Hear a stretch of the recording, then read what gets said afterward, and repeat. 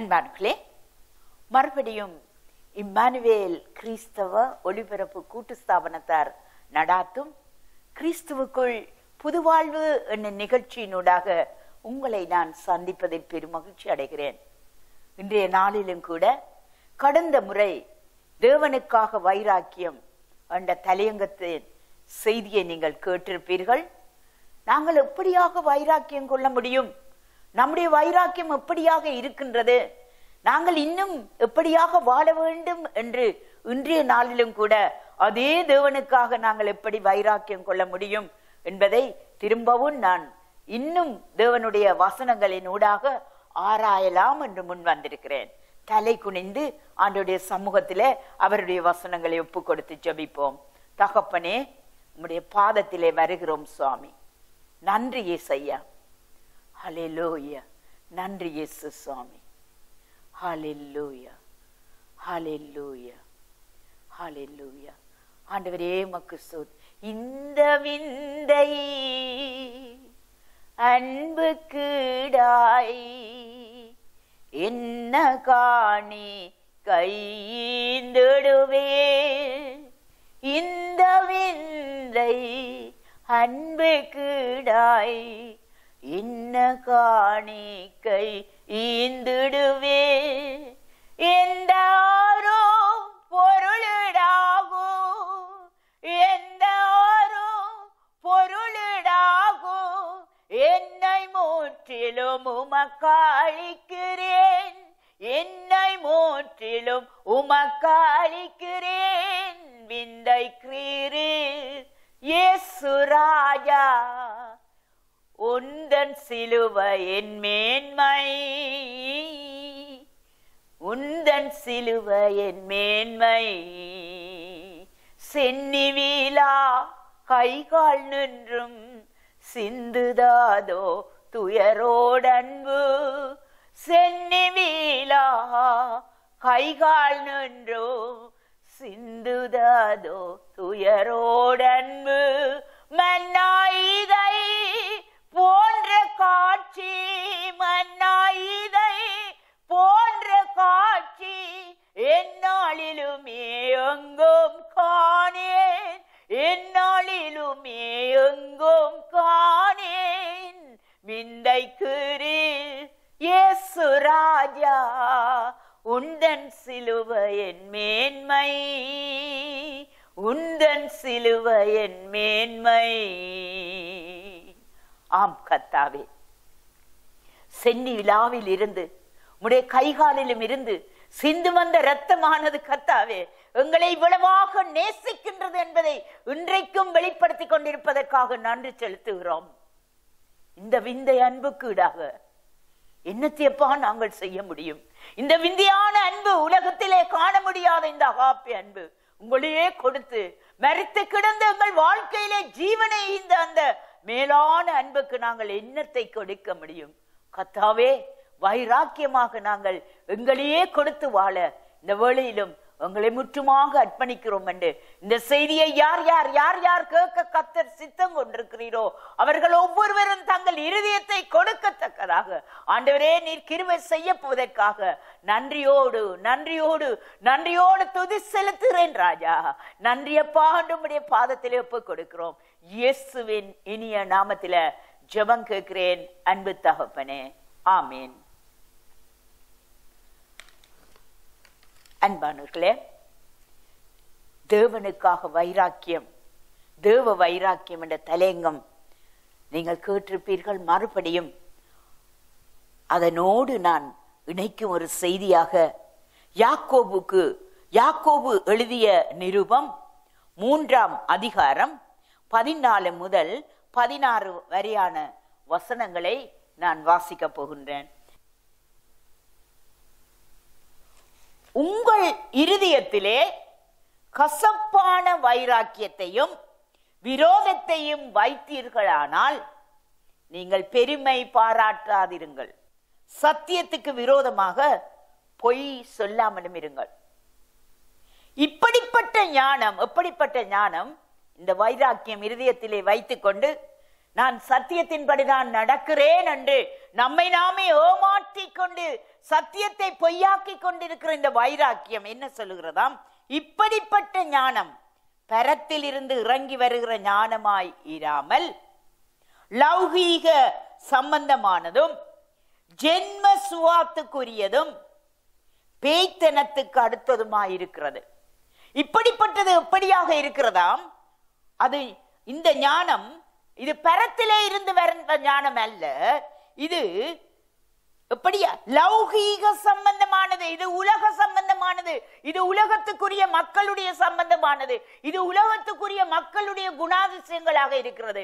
இது அங்கே கலாத்திய நிருபம் 3ஆம் அதிகாரத்திலே குறிப்பிடும் போது ஆவிக்குரிய கனியாக இருக்காமல் மாம்சத்துக்குரிய ஒரு கனியாக இருக்கிறது, மாம்சத்தின் சிந்தியாக இருக்கின்றது என்று இங்கே யாக்கோபு இயேசுவினுடைய சகோதரராக இருந்தவர் எழுதுகின்றார். ஜென்ம சுபாவத்துக்கு உரியது. ஹல்லேலூயா. நீ பிறந்த பிறப்பிலேயே அந்த ஜென்ம சுவாசத்தோடு சுபாவத்தோடு வந்த ஞானமாக இருக்கிறது.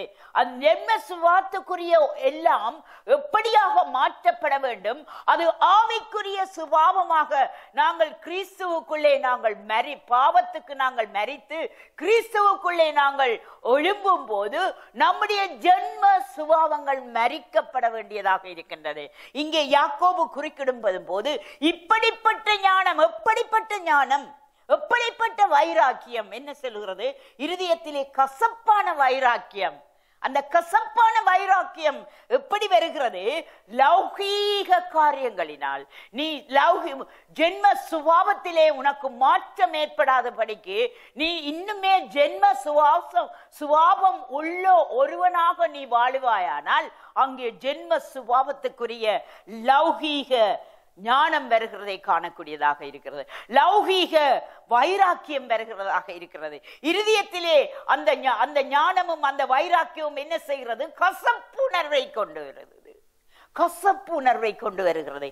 இங்கே பாருங்கள், இப்படிப்பட்ட ஞானம் பரத்திலிருந்து வருகிற ஞானமாயிராமல் லௌகீக சம்பந்தமானதும் ஜென்ம சுபாவத்துக்கு உரியதும் பேய்த்தனத்துக்கு அடுத்ததுமாயிருக்கிறது. அல்லேலூயா. இவைகள் நமக்குள்ளே இருந்து தாண்டவம் ஆடுவமானால் நமக்குள்ளே என்ன ஆவி இருக்கின்றார், எது இருந்து நம்மை ஆளுகின்றது என்பதை நாங்கள் கண்டுகொள்ள வேண்டியவர்களாக இருக்கிறோம். பல வேளைகளிலே தேவனுக்காக வைராக்கியம் கொள்ளுகிறோம் என்று சொல்லுகிற நாங்கள் சரியான படிக்கு அந்த வைராக்கியத்தை நாங்கள் கண்டுகொள்ளாத படிக்கு லௌகீக காரியமாகிய உலக சம்பந்தமான வைராக்கியத்தை நமக்குள்ளே வைத்துக் கொண்டு நாங்கள் பேய்த்தனத்துக்கு அடுத்ததுகளாய் வாழ்ந்து கொண்டிருக்கிறோமா? அதே வசனம் சொல்லுகிறது 16, வைராக்கியமும் விரோதமும் எங்கே உண்டோ அங்கே கலகமும் சகல சுற்செய்கைகளும் உண்டு. வைராக்கியமும் விரோதமும். வைராக்கியம் நமக்குள்ளே அப்படியான கசப்பான, அப்படியான லௌகீக சம்பந்தமான, அப்படியான அந்த மாம்ச சிந்தியாக உருவாகும் அந்த வைராக்கியத்தினாலே வரும் ஞானம் நமக்குள்ளே இருக்கும் போது என்ன நடக்கின்றது? அங்கே என்ன வருகிறதாம்? வைராக்கியம் அங்கே கலகமும் சகல துர்ச்செய்கைகளும் நமக்குள்ளே வருகிறதை காணுகிறோம். அன்பானவர்களே, நாங்கள் எப்படியான வைராக்கியத்தை கொண்டிருக்கின்றோம்? நாங்கள் மாம்ச சிந்தைக்குரியவர்களாக வாழ்ந்து கொண்டிருக்கிறோமா? ஆவிக்குரிய சிந்தை உள்ளவர்களாக வாழுகிறோமா? மாம்ச சிந்தையோடு நாங்கள் வைராக்கியம் கொள்வோமானால் அந்த மாம்ச சிந்தை என்ன செய்கின்றது? அது இருதயத்திலே கசப்பான வைராக்கியத்தை ஏற்படுகிறது. மாம்ச சிந்தை மரணம், ஆவியின் சிந்தையோ ஜீவனும் சமாதானம். நாம் மாம்ச சிந்தை உரியவர்களாக இருப்போமானால் நாங்கள் லௌகீக சம்பந்தமான குணாதிசயங்களை நமக்குள்ளே வைத்திருக்கிறவர்களாக இருப்போம்.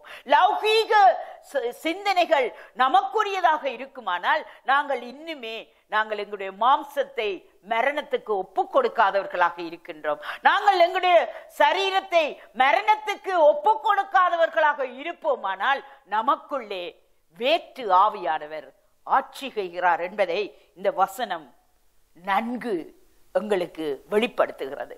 தேவனுக்குள்ளே வைராக்கியம் கொள்ளுவாயானால் நீ ஆவிக்குரிய சிந்தை உள்ளவளாக மாற வேண்டும். அல்லேலூயா.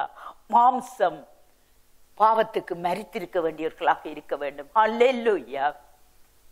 தேவனை தெய்வமாக்கி கொள்ளும் போது அந்த தேவன் தன்னுடைய சத்தியத்தை நமக்குள்ளே வைக்க பல வழிகளை நமக்கு காட்டுவார். அந்த சத்தியம் நமக்குள்ளே வரும்போது சத்ருவின் பிடியிலிருந்து நாங்கள் விடுதலையாக்கப்படுகிறோம். அல்லேலூயா.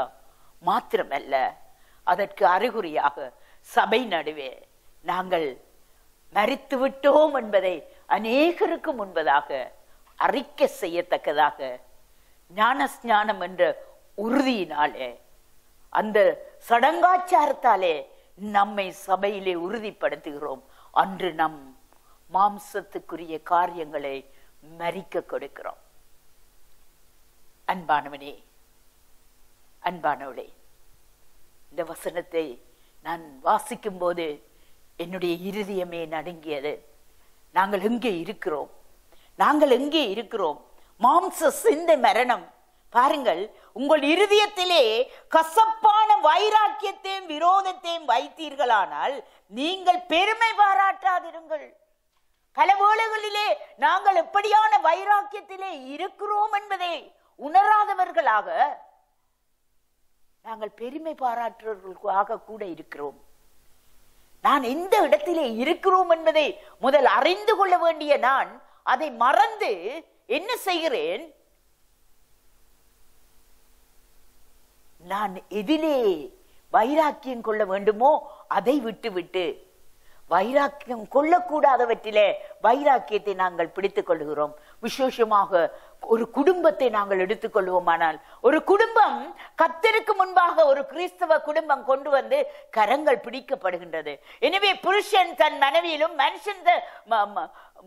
மனைவி தன் புருஷனிலும் அன்பிலே வைராக்கியம் கொள்ளுகிறார்கள், உடன்படிக்கையிலே வைராக்கியம் கொள்ளுகிறார்கள். தேவனுக்கு முன்பாக வாழ்விலும் தாழ்விலும் மரணத்திலும் வாழ்விலும் தாழ்விலும் மரணம் நம்மை பிரிக்கும் வரைக்கும் இந்த உறவுக்குள்ளே இருப்போம் என்று தேவனுக்கு முன்பாக அந்த அன்பிலே வைராக்கியம் கொள்ளும் எத்தனை குடும்பங்கள் இன்றைக்கு தூக்கி வீசப்பட்டு தேவனை அறியாத நீதிபதிகளுக்கு முன்பாக நியாயத்துக்காக தேவனை அறிந்த ஜனம் நியாயம் கேட்க நிற்கின்றதே. தேவனுடைய நாமம் தூஷிக்கப்படவில்லையா? சற்று சிந்தித்து பார்ப்போம். அங்கே எங்களுக்காக சாட்சியாக நின்ற தேவன் எவ்வளவு வெட்கப்படுவார் என்பதை எப்பொழுதாவது மகளே மகனே நீ நினைத்து பார்த்தது உண்டா? கிறிஸ்தவ விவாகங்கள் இன்றைக்கு எத்தனை பரிதாபமான நிலையில கோடு வரையிலே டிவோர்ஸிலே நிற்கின்றதே. எங்கே உன் வைராக்கியம்? நீ யாருக்காக வைராக்கியம் கொண்டிருக்கின்றாய்? யாக்கோபு இதைத்தான் அழகாக சொல்லுகிறார். 17வது வசனம், யாக்கோபு 3ஆம் அதிகாரம் 17வது வசனம், பரத்திலிருந்து வருகிற ஞானமோ முதலாவது சுத்தம் உள்ளதாயும், பின்பு அங்கே சமாதானம், சாந்தம், இணக்கம் உள்ளதாயும், இரக்கத்தாலும் நற்கனிகளாலும் நிறைந்ததாயும். அல்லேலூயா.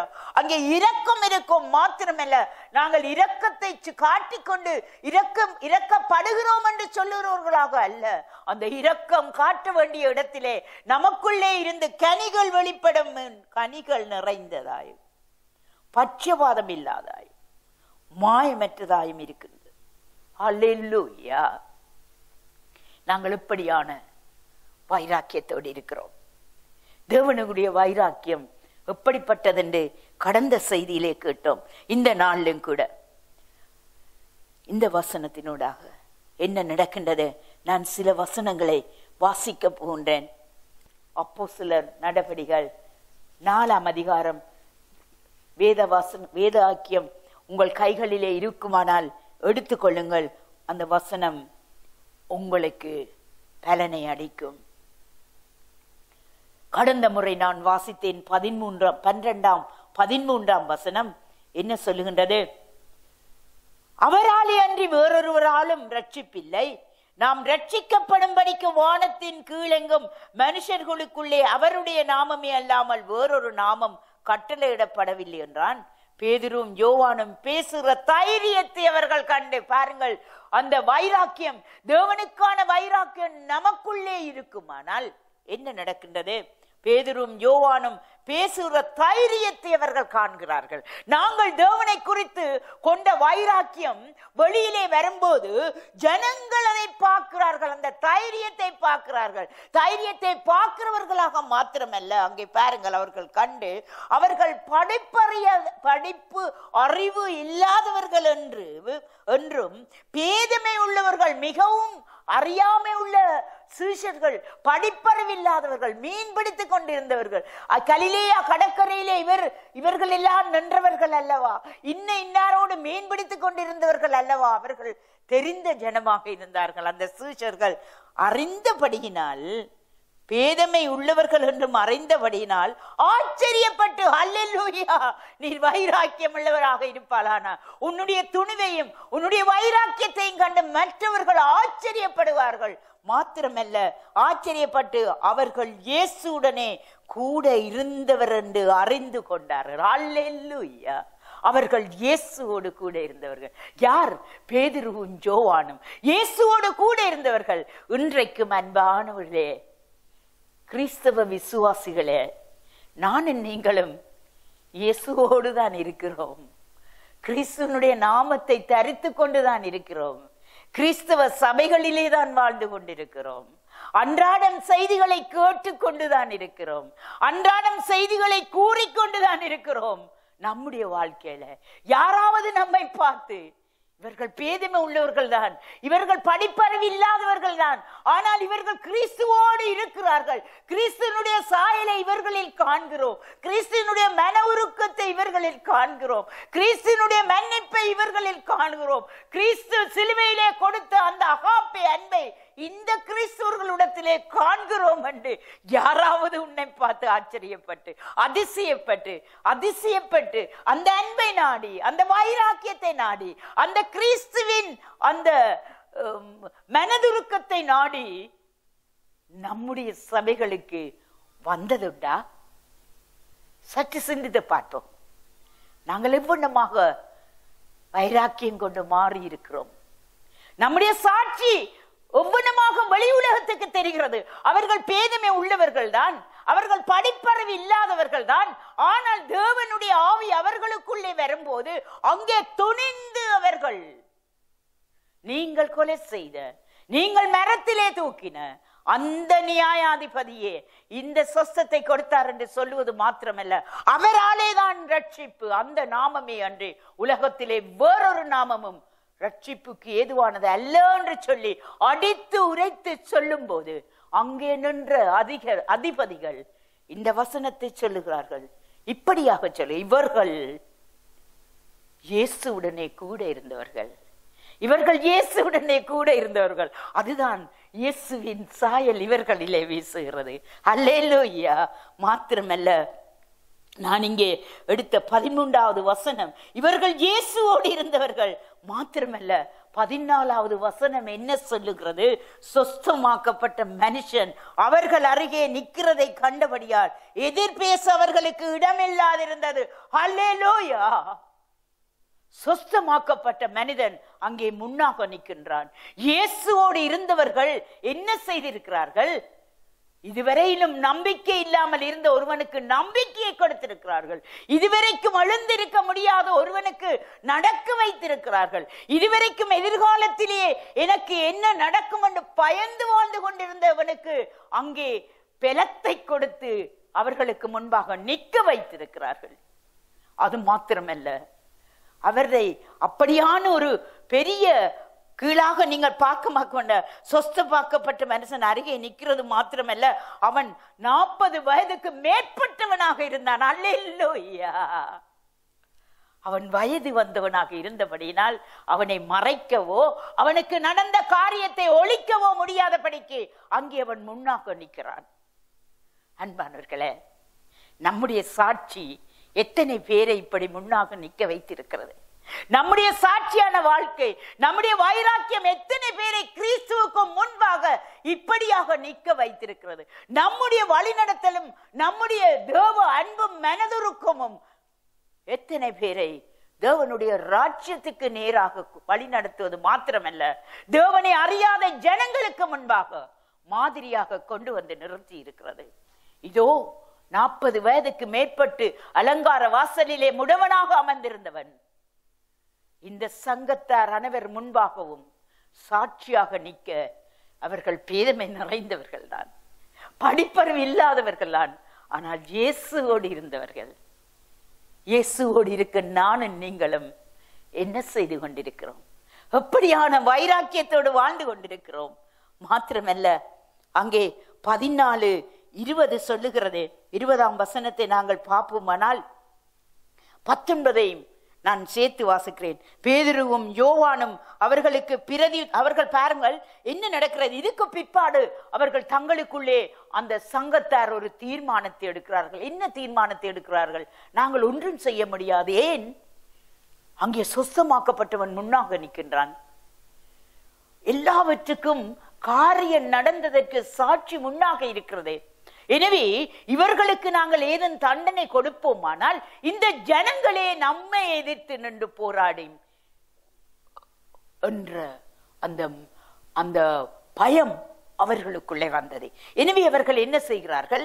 அவர்களை கூப்பிட்டு பாருங்கள், அவர்களை அழைத்து 18ஆம் வசனம் சொல்லுகிறது, அவர்கள் அழைத்து இயேசுவின் நாமத்தை குறித்து எவ்வளவும் பேசவும் போதிக்கவும் கூடாது என்று அவர்களுக்கு கட்டளை விட்டார்கள். பாருங்கள் என்ன அவர்களால் செய்ய முடிந்தது? இந்த நாமத்தை சொல்லுறதால தான் இப்படியானதெல்லாம் நடக்கின்றது. எனவே நீங்கள் பேதுருவையும் யோவானையும் பார்த்து சொல்லுகிறார்கள், நீங்கள் இது முதற்கொண்டு அந்த நாமத்தை அவர்கள் உச்சரிக்க கூட இல்லை. அந்த நாமத்தை, எந்த நாமத்தை? இயேசு என்னும் நாமத்தை. அல்லேலூயா. அந்த நாமத்தை என்ன செய்யக்கூடாதாம்? எவ்வளவும் பேசவும் போதிக்கவும் கூடாது என்று அவர்களுக்கு கட்டளை இடுகிறார்கள். ஆனால் இங்கே பேதுருவும் யோவானும் என்ன பதிலை சொல்லுகிறார்கள்? பேதுருவும் யோவானும் அவர்களுக்கு பிரதியுத்தரமாக, தேவனுக்கு செவி கொடுக்கிறதை பார்க்கலாம். எந்த ஒரு நாமத்தை நீங்கள் தடை செய்கிறீர்களோ அவர்தான் எங்களுடைய தேவன். அந்த தேவனுக்கு தான் நாங்கள் செவி கொடுக்கிறதை பார்க்கலாம்.